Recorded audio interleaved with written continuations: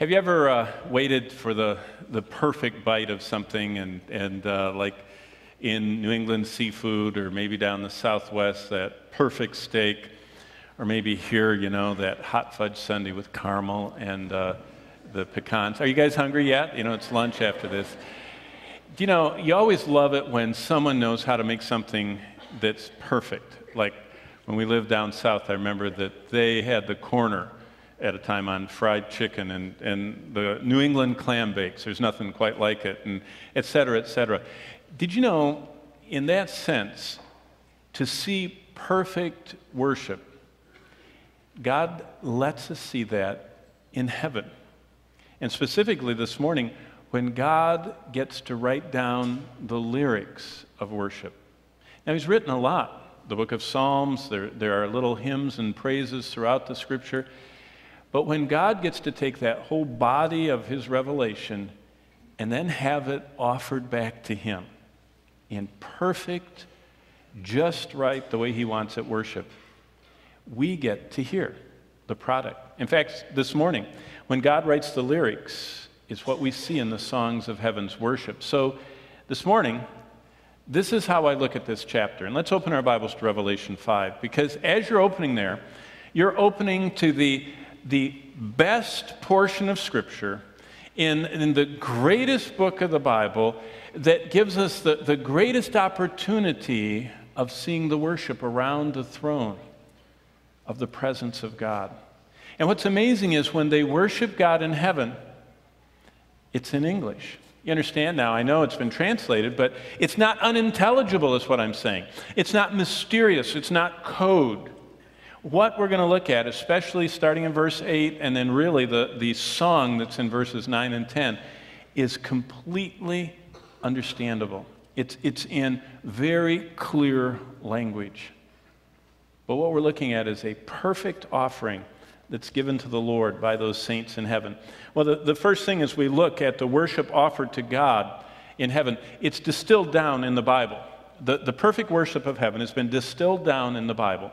And it's been offered, energized by the Spirit of God. In fact, true worship is when the Spirit of God prompts us to realize the absolute worthiness and immensity and grandeur of God and our utter unworthiness and insignificance and our total weakness in the presence of His might.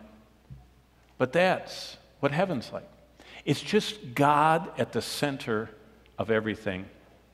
And so as we look today at the recorded content, crossing the threshold into the spiritual world, we find God giving us the actual wording that draws upon what facets they worship about Christ. In fact, this is what they, the redeemed, because it's the first time they sing, gathered looking at the Lamb around His throne.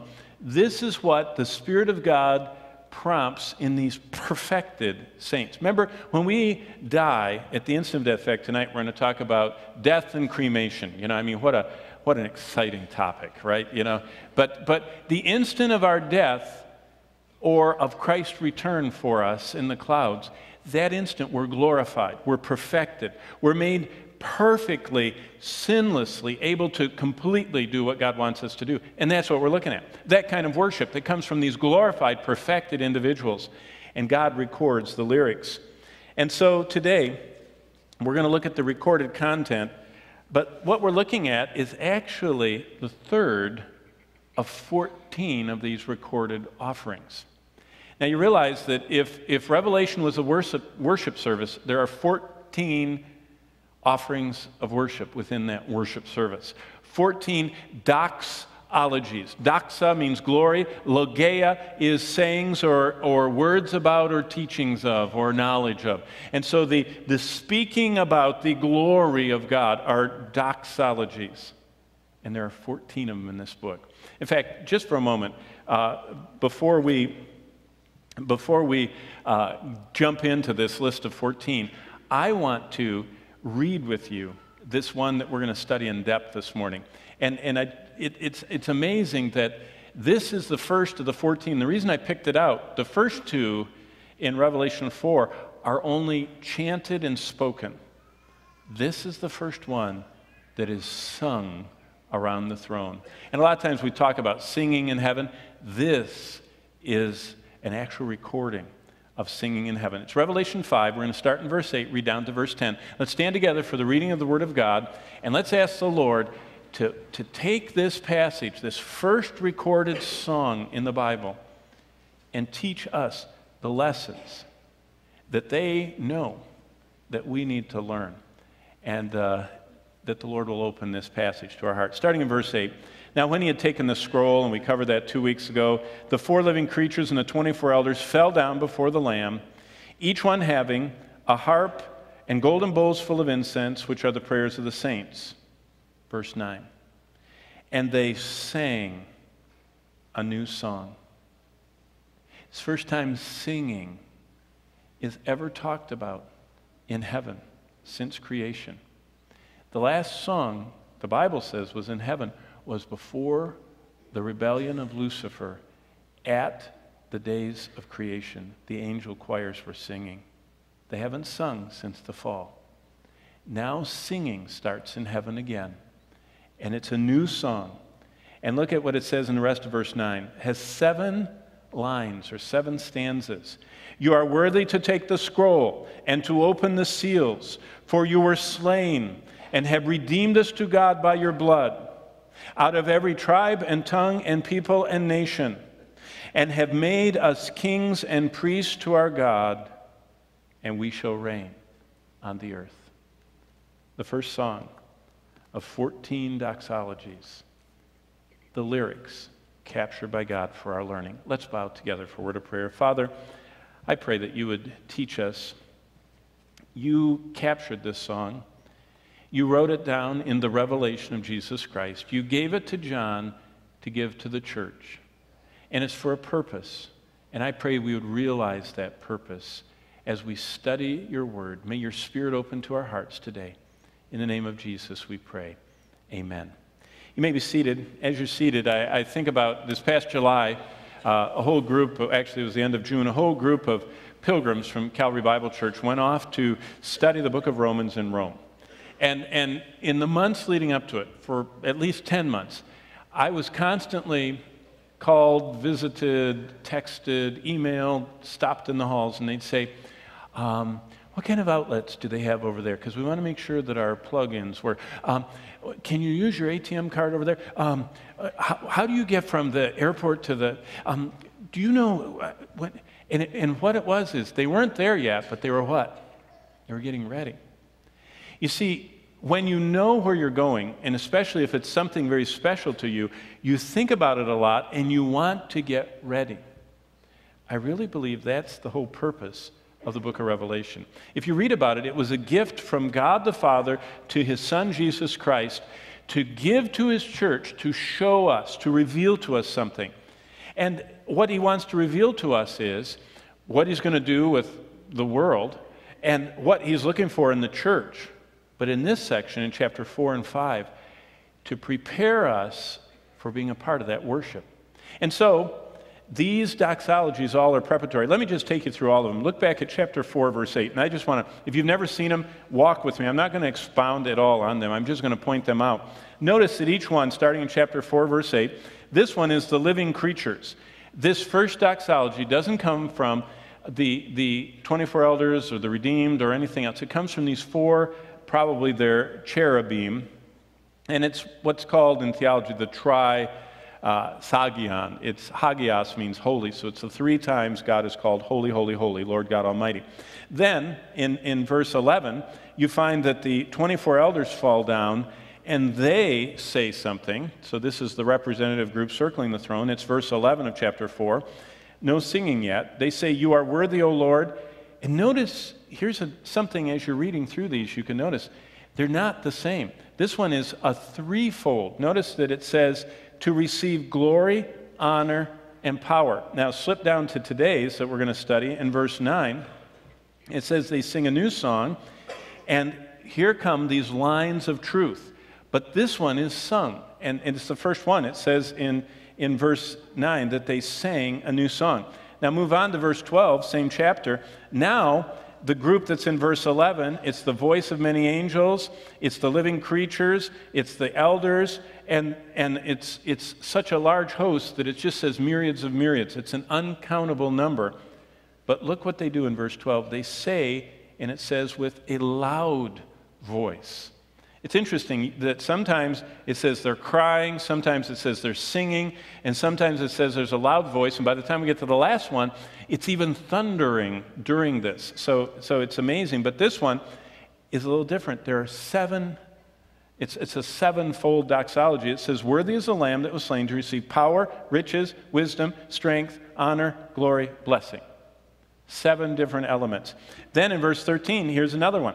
And this time, every creature in heaven and on earth joins in to, and some of these we're not sure if they're antiphonal, we're not sure if there's some type of correspondence between them, but they're all incredibly rich and beautiful. But this is a fourfold. You notice that it says, blessing, honor, glory, power be to the one on the throne.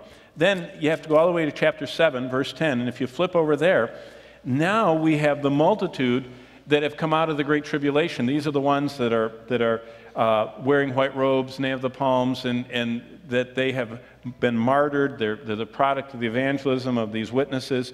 And look what they say in verse 10. It says they're crying, and that ongoing activity, it doesn't mean it's once. They didn't say it once. They're crying out with a loud voice, saying, so this is a repeated one, salvation belongs to our God who sits on the throne and to the Lamb. And you can imagine that it's a in unison, almost powerful repetition over and over. They're saying this big crowd. Keep going down to verse 12. After hearing this for a while, all the angels around the throne in verse 11, the elders and the 4 creatures fall on their face during this worship time. And in verse 12, another sevenfold doxology. Amen, which means they agree with what they said in verse 10. And then they say blessing and glory and wisdom and thanksgiving and honor and power and might be to God. So another beautiful offering. You have to go all the way to chapter 11 and verse 16 for the next one. And this is the seventh trumpet is sounded, and the 24 elders in verse 16 fall on their faces and worship God. And now comes this speaking. They're not singing again, they're saying. Verse 17, we give thanks, O Lord God Almighty.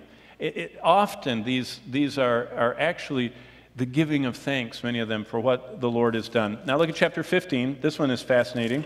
It says that they sing. Now we're back to singing in chapter 15, verse 3. The song of Moses, the servant of God, and the song of the Lamb.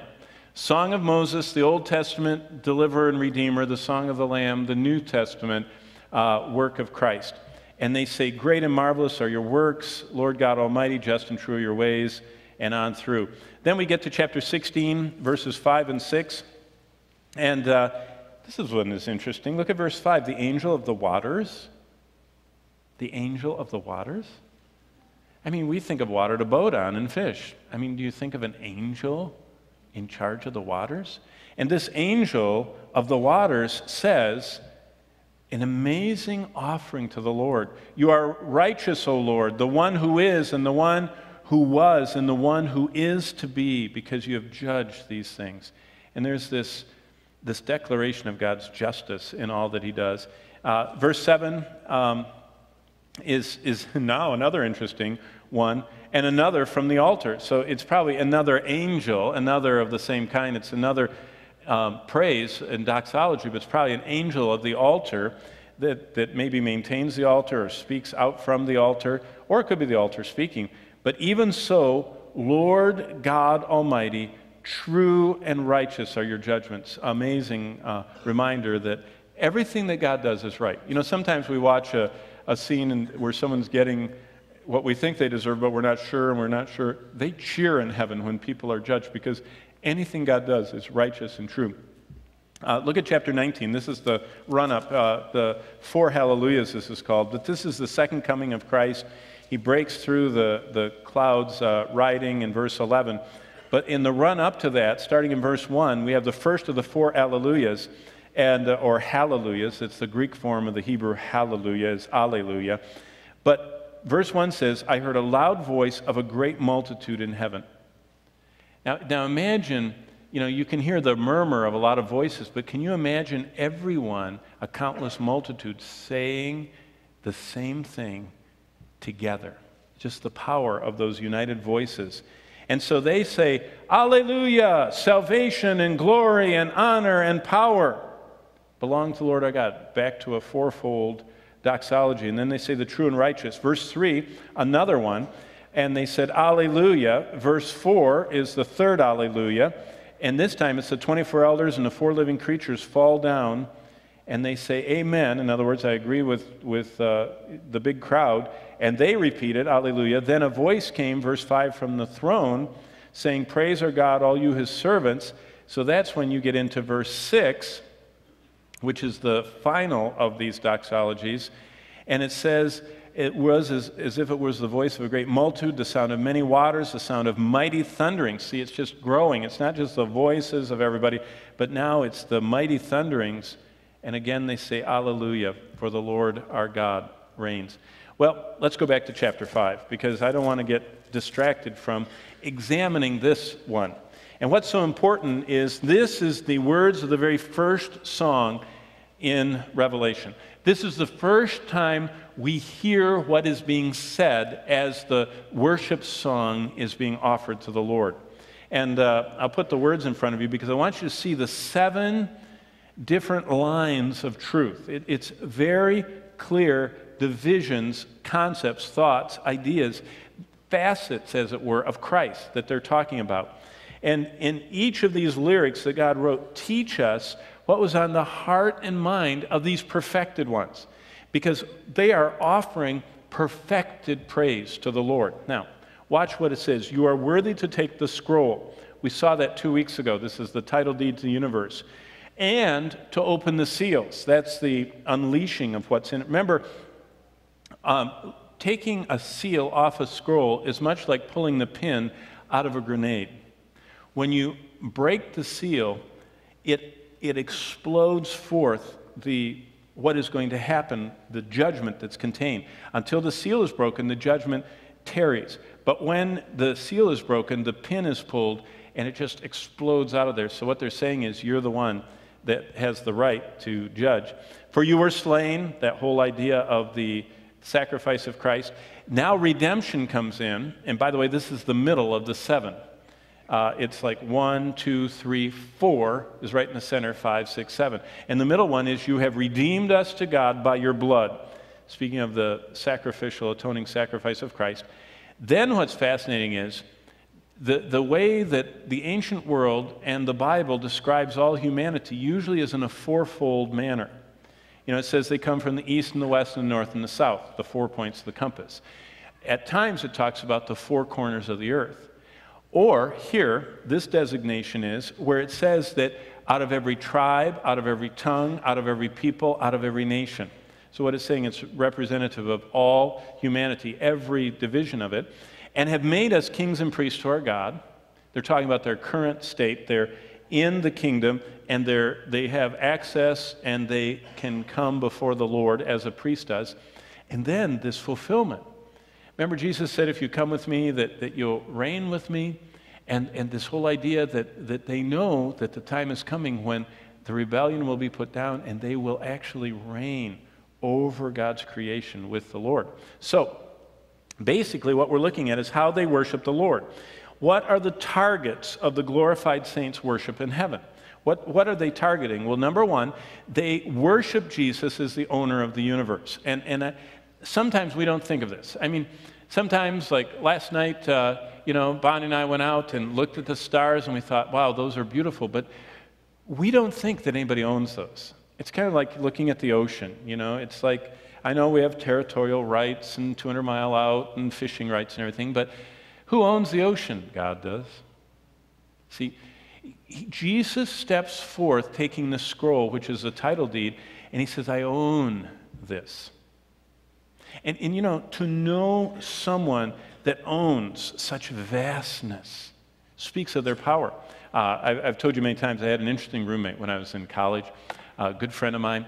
I didn't know him that well, but as I got to know him as the months went by, He told me that his parents owned 16 square miles of Texas, 10,000 acres. Just his mom and dad, not his aunts and uncles and grandparents, just his mom and dad owned 10,000 acres, and they raised things on their 10,000 acres, their 16 square miles. They raised oil wells.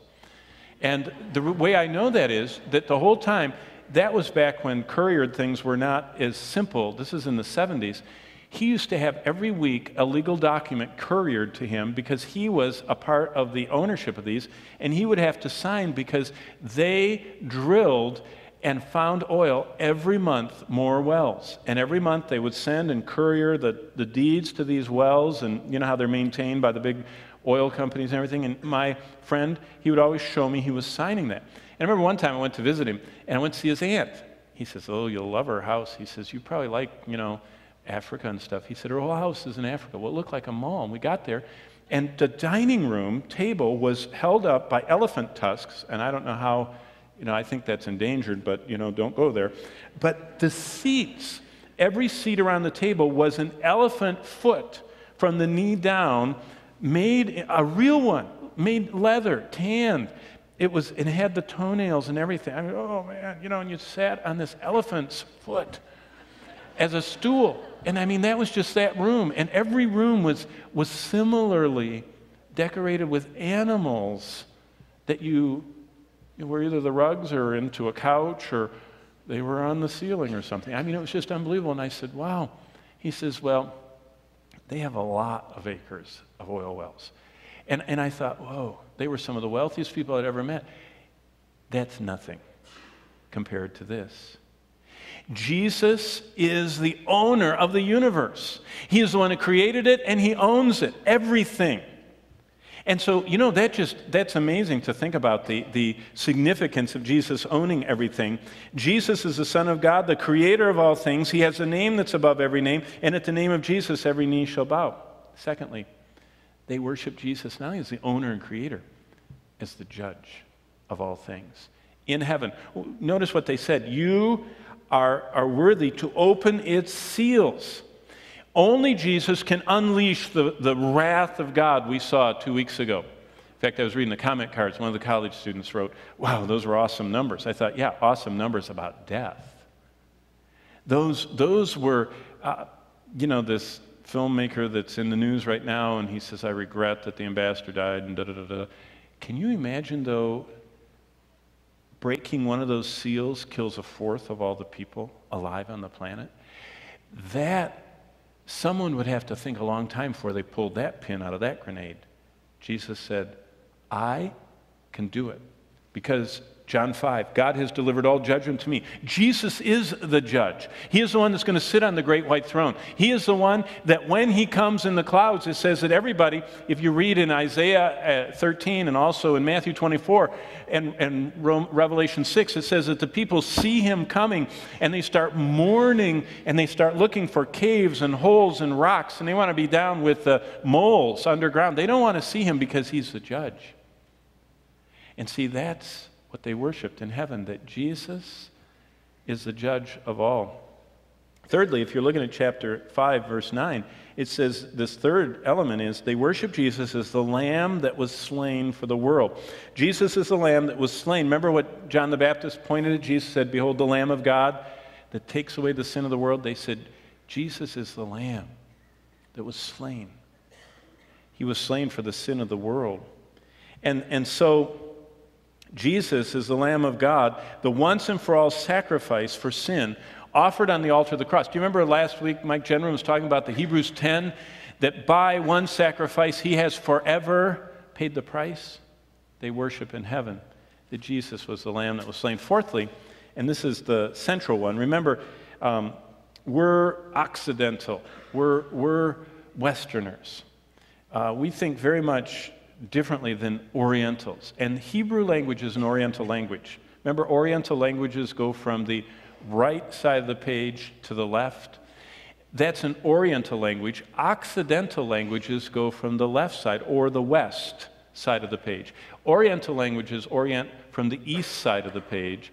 and Occidental from the west side of the page. But the Oriental mind thinks differently, and they think more in form. In fact, in Hebrew, poetry is not captured by rhyme, it's captured by structure. In fact, if you want to understand Hebrew Old Testament poetry, you have to learn the structure because that's what captures and retains the poetic message. One thing they loved is in a list of 7, the one in their mind that stood out the most was the 4th. Because it was like this: 1, 2, 3, 4, 5, 6, 7. And that 4th one, if you notice, in all of Lamentations 3, the Lord's mercies are new every morning, that is the very beginning of the 4th poem, that verse. That's the high point, great is thy faithfulness, of the whole book of Lamentations. And that's how they think in that 7 heptadic thought. So this is the 4th one. This is the high one. They worship Jesus as the Redeemer. Jesus is the one who alone could redeem us. No one else was worthy. He did so with his blood. I mean, that concept is so powerful, and we're going to see a little bit later that it's underscored by the most frequent title of Christ in the book of Revelation, which speaks of his redemption.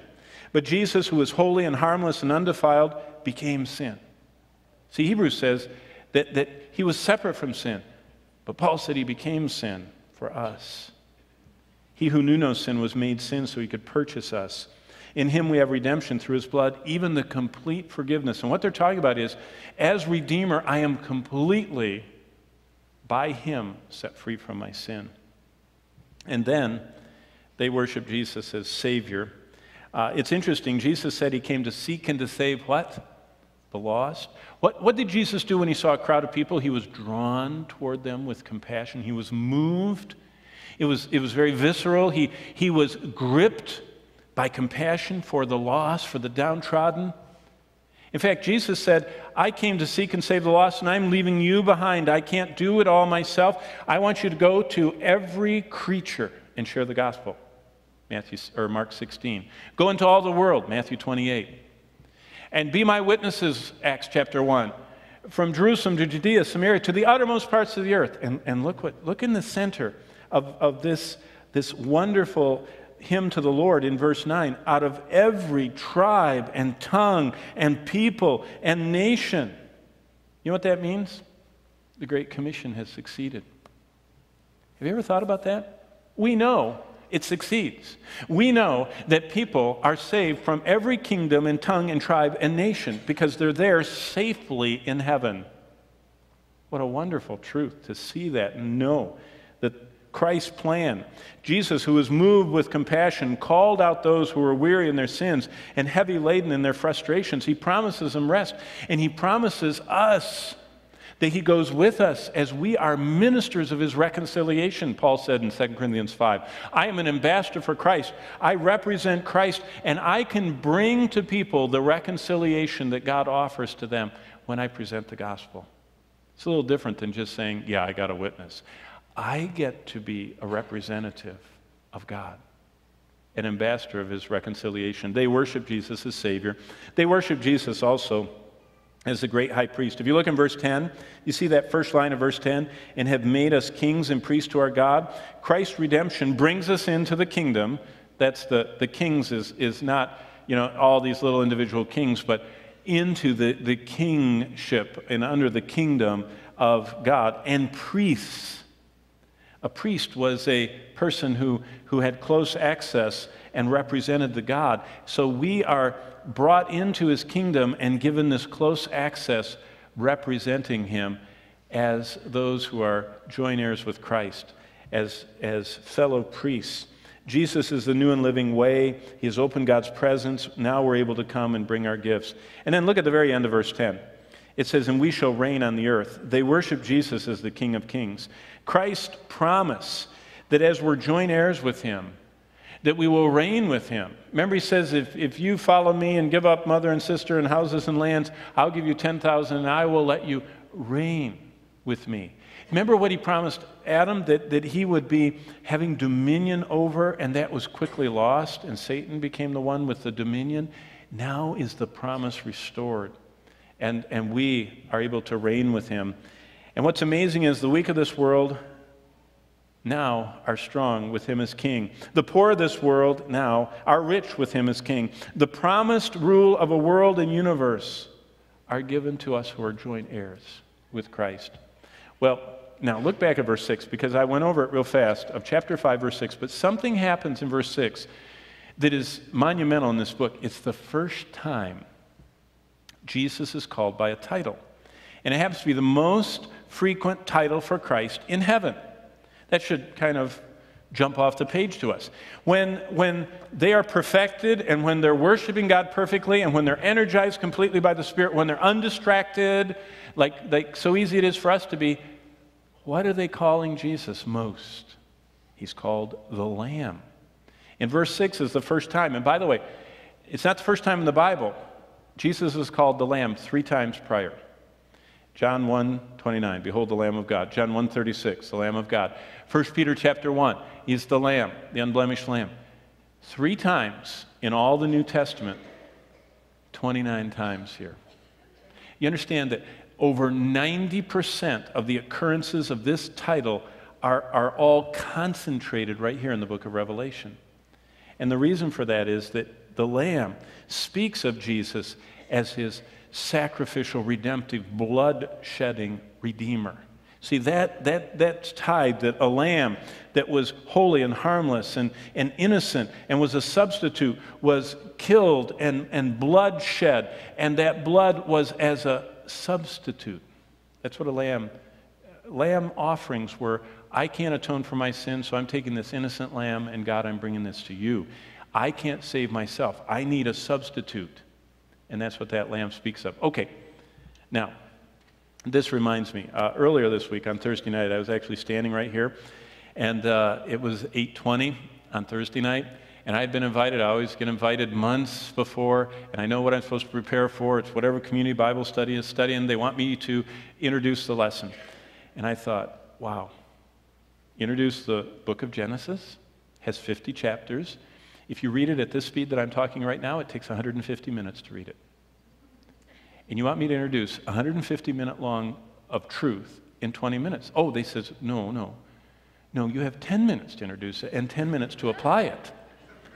They said, you have to apply it too. And I said, wow, apply 150 minutes of truth in 10 minutes after you introduce it for 10 minutes. So, but you know what they were saying? They're saying that we don't want to merely be hearers of the word, which is probably one of the biggest maladies of the church, that we are steeped in truth. We have more truth than any generation's ever had. You know, my study Bible that I have at home has 25,000 exegetical notes in it. You know how many verses are on the Bible? 31,000. I have a note on almost every verse. We have more knowledge than any generation in the history of the church has. And we apply often the Bible the least. So, how do you apply? Go back to verse 9. And what are the lessons that we can apply to our life from the very first time God allows us to see saints singing in heaven? What lessons can we derive? Number one, and look at how these tie. It says in verse 9, you are worthy to take the scroll. How can we apply that? Well, if Jesus is the creator and owner of all things, the application is, I should surrender back all I have to Jesus as my creator and owner. You know, it's a very liberating thing to do this.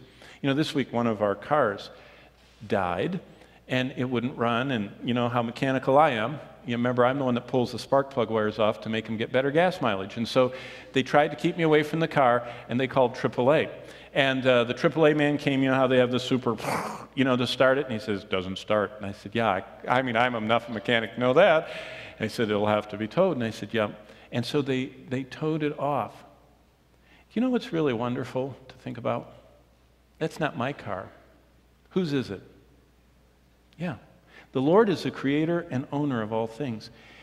If you have a car that doesn't work, if you have a job that isn't working, if you have a body that's not working, do you know what is incredibly liberating? To meditate on the fact that I need to surrender that broken down car, that broken down career, and that broken down body, and that broken down relationship to the Lord. And He He is the true owner, and he also has directions on what to do when you have a broken down career and a broken down body and a broken down anything.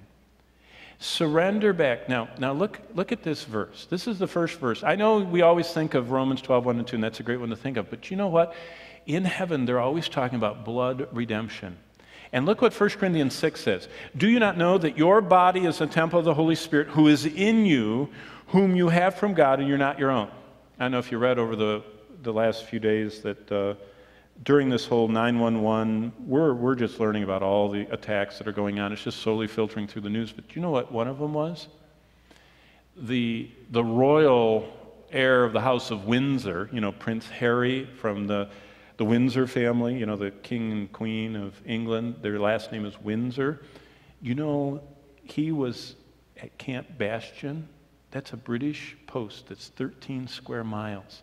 It's the most heavily defended military installation that we've built in recent years. It has incredible layers of defense. You ought to read about it. They were able to kill soldiers near him. They were targeting the prince himself. And you know what is amazing about that? To think about how in this world, nothing is secure, everything can be taken away from us. I saw someone this morning walking in, I said, hey, how are you today? And they said, great. I said, how's your job? They said, I don't have it anymore.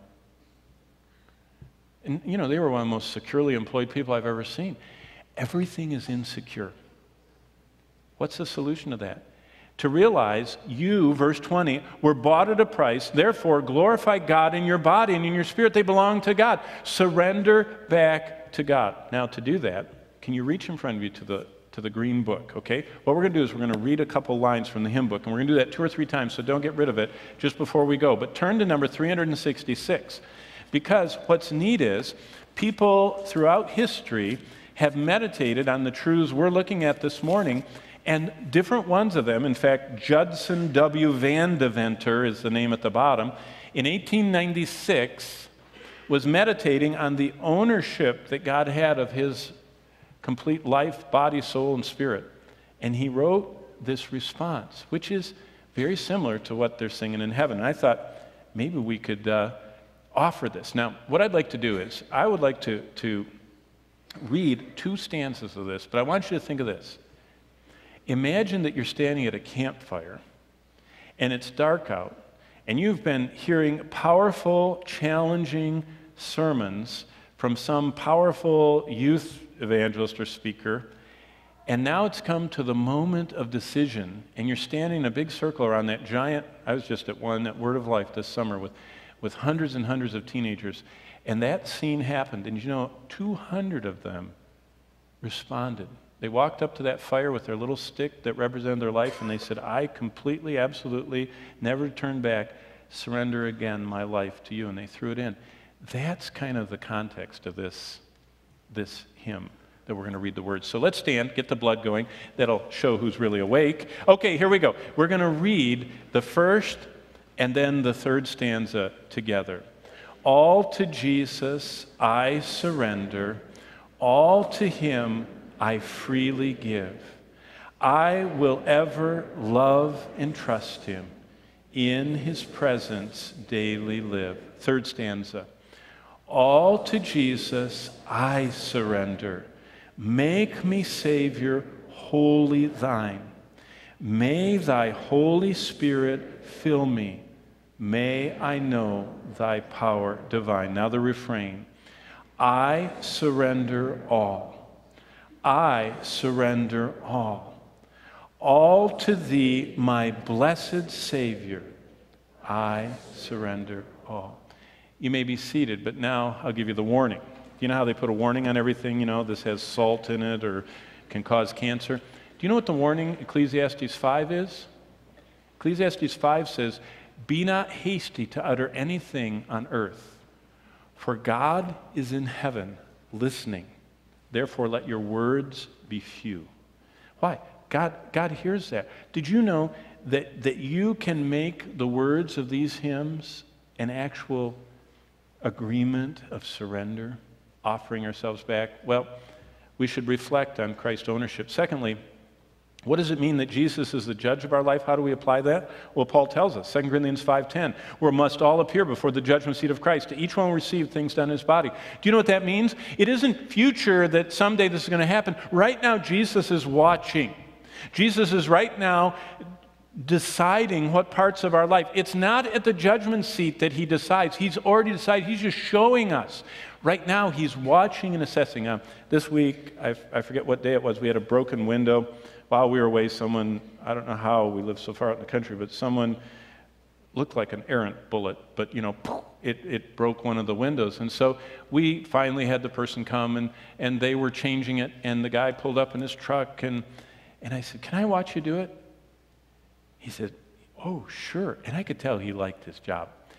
I mean, he had a caulk gun, kind of like side-mounted, and he pulled it out like this, You can tell the people that like what they do, and he had his caulk gun in there, and he had a little caulk gun wiper on this side, and so he put his little suction thing on that window and popped it in there. He did a lot of other stuff, but this was the dramatic moment. I was watching him because, many times Bonnie has asked me to help her to caulk, like around the bathtub and stuff. And so I get that tube and I squeeze it, and it looks like, like a caterpillar going like this, and it's blotchy. And then I run my finger on it, and then it's all over, and I wipe it. And finally, I just get a wet rag and hope.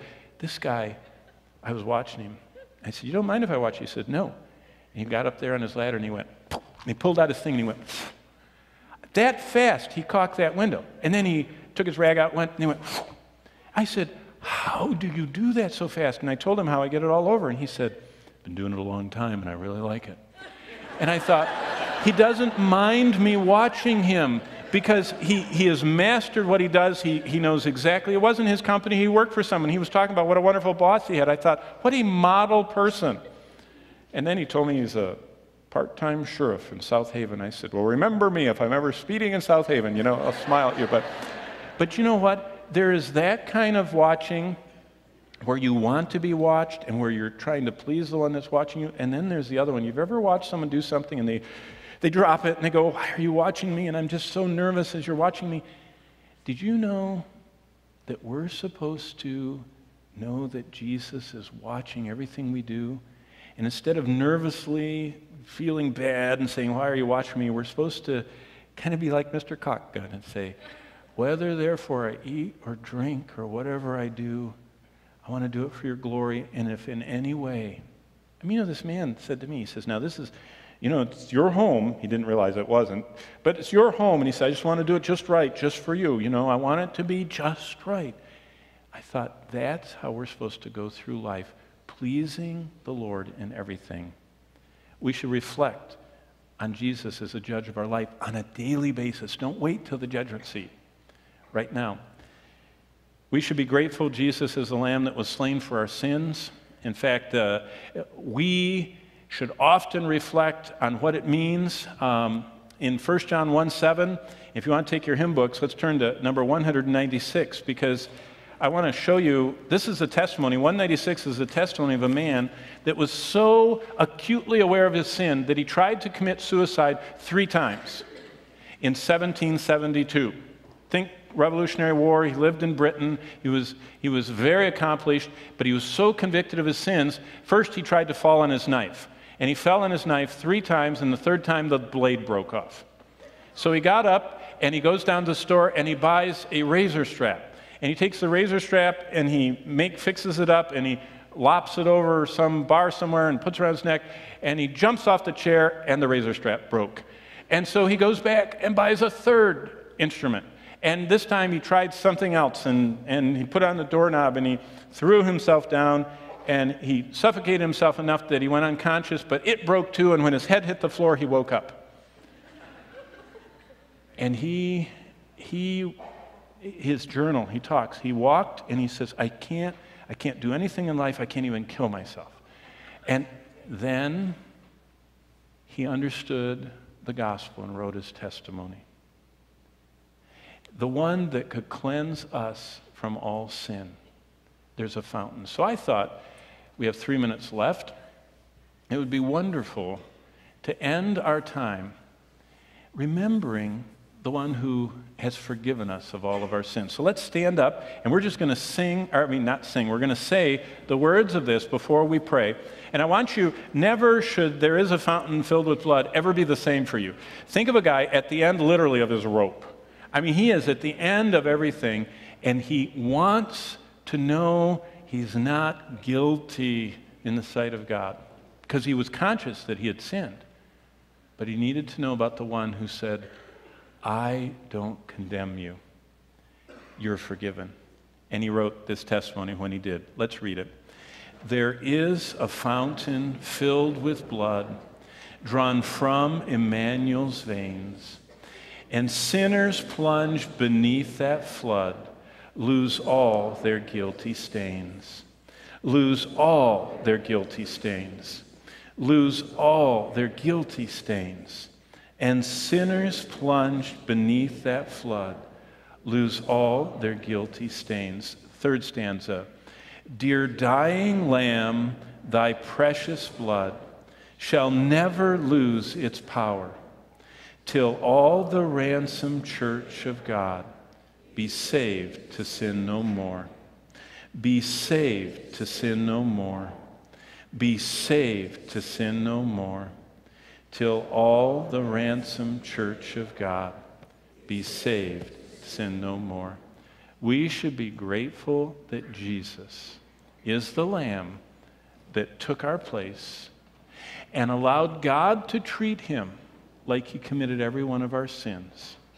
And he took all of my sins on himself. He took all of my guilt, bore all of the punishment, and then he treats me like I never committed any of those sins. That's the incredible exchange of the gospel. And they're still singing about it in heaven. Amen? Let's bow for a word of prayer. And as we pray, I would invite you, if you have a need of someone to talk with you about your soul, if you're not sure you know Christ, there'll be godly Titus 2 women and elders here at the front. If you just need to pray about a burden in your life, maybe you're one whose body isn't working or your job isn't working or whatever, relationships, you want to just counsel and pray and talk, they'll be here. If you're new and have never been to our reception, I'll be in the fellowship center with some of the elders and love to tell you more about Calvary. Tonight, the concert, the baptism, the communion, and then the wonderful talking about what the scriptures say we're supposed to do with these bodies that belong to the Lord. Let's bow for prayer. Father in heaven, thank you for letting us just get a little look into the words of the worship of heaven.